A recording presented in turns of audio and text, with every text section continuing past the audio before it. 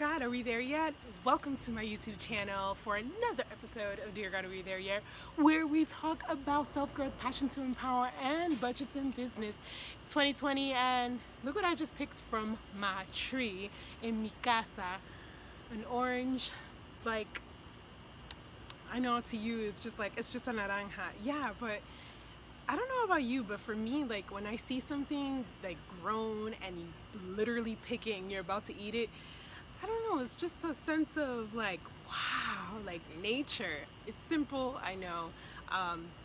My wife is growing a garden and it's so funny that she's putting everything together and it's like what you're growing, and she's done it before, so it's like what you're growing, we're gonna eat. Like how freaking cool is that?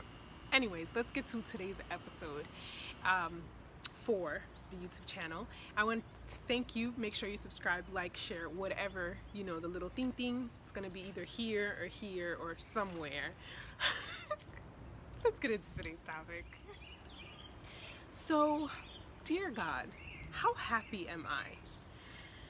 So, I wanted to make this because it's the new year, obviously, and been reading, and it's a lot about self-reflection, and you ask yourself like, dear God, how happy am I?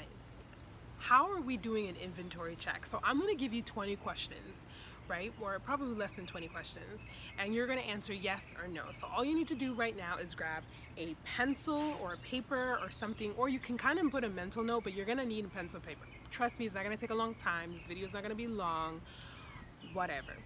And I want you to put yes if the statement pertains to you, or no if the statement doesn't pertain to you. And at the end we're going to tally it up, and it's kind of give you a self-reflection of if you're happy. Are you happy? And happiness is all, they always say, like, what is happiness? Is happiness a feeling? Is it an emotion? Is it a sense of being?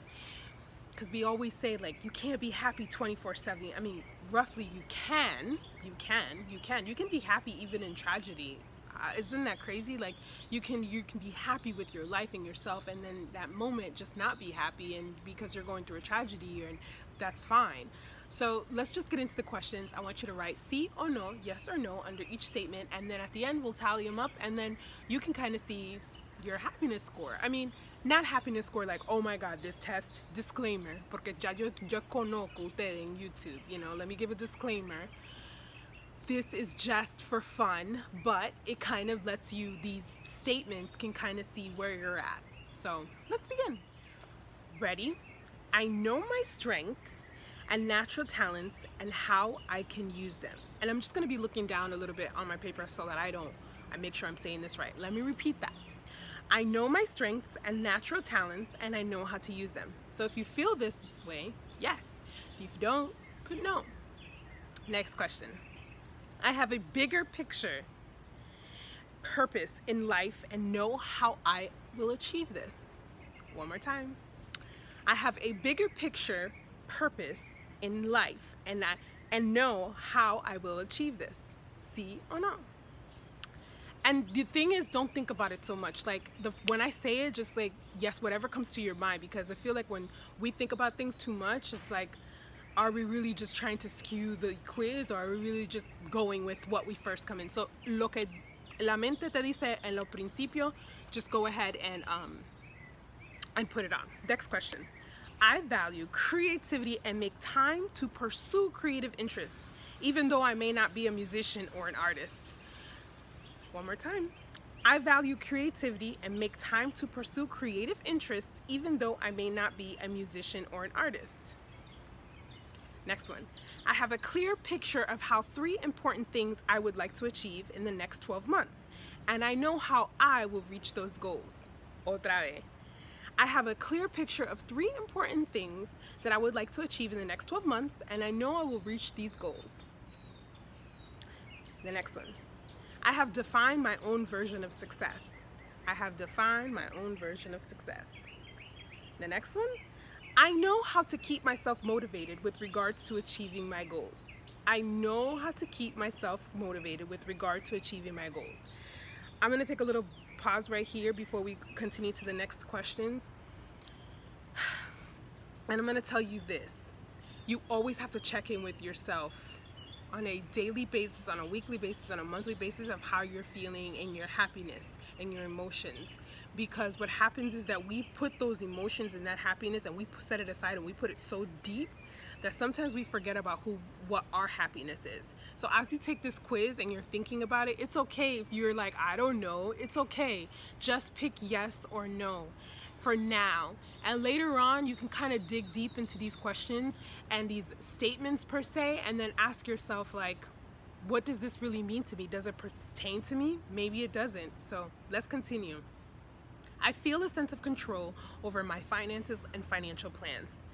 I feel a sense of control over my finances and my financial plans. La próxima. I love my work and feel that what I do is aligned with my values. And you know what? I'm just gonna read them and you could just put yes or no and rewind, because I don't want this video to be super long. The next one is, I feel free to communicate in an open and honest way in all my important relationships. La próxima. Others find me inspiring and positive because the way I live my life.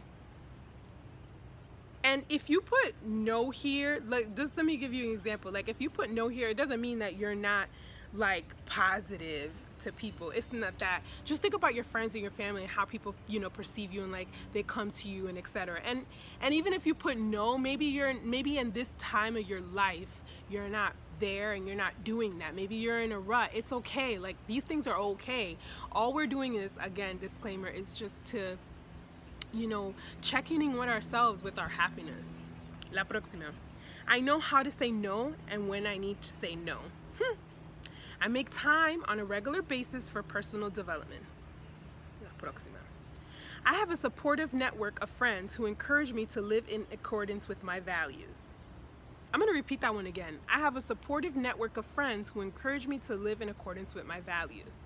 The people around you, the people in your circle, the people you associate with, yes, it does have an influence, because remember, I was actually listening to something, and it was, I think it was from The View, and I think it was Adrienne, and she said, like, when she was in her workout mode or whatever, and one of her friends like, girl, tú estás flaquita, no te preocupes, comete ese pan, tú estás bien. And then, you know, her personal training Macy Aries, hola prima, you're gonna be on my podcast one day, speaking it into existence.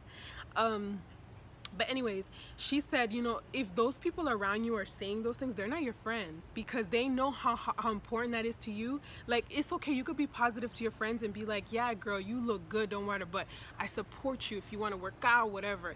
And she had to reevaluate that, and she had to tell herself, like, you're right, I don't need to be around those people. So it's very important to know. La próxima. I feel confident to be myself. Próxima.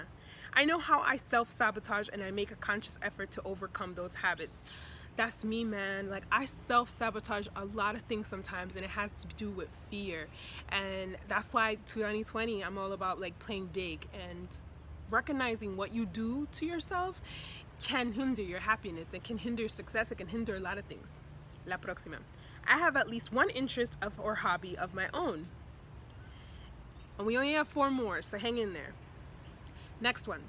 I eat a healthy diet, manage alcohol and coffee intake, and exercise at least 3 times a week. Next one. I make time to do something indulgent or relaxing for myself every week. Next one. I take annual vacations and really unwind. And the last one. I feel calm and control most of the time. So here's how we're going to tally this up. Tú tienes tu papelito. If your score is 15 or over, you are happier than most. It doesn't mean that you're completely happy with your life. You can have so many things going on, but generally you kind of have like, you have a plan, and you're acknowledging it. Anywhere between 10 and 15, you're doing okay, but you could do with some positive change. And if you're 10 or below, you might benefit from support or some groups and podcasts and YouTube channels like this that are continuously in your ear. And I think that with self-growth is always a journey that's ongoing. So even if you're 15 or higher or 10 below, I feel like we equally can always use self-growth in our life. So I hope you guys enjoyed this week's video, and go ahead and comment below any other videos that you want to see about self-growth, passion to empower, or budgets in business. Until next time, hasta la 15 de la mañana. Ciao!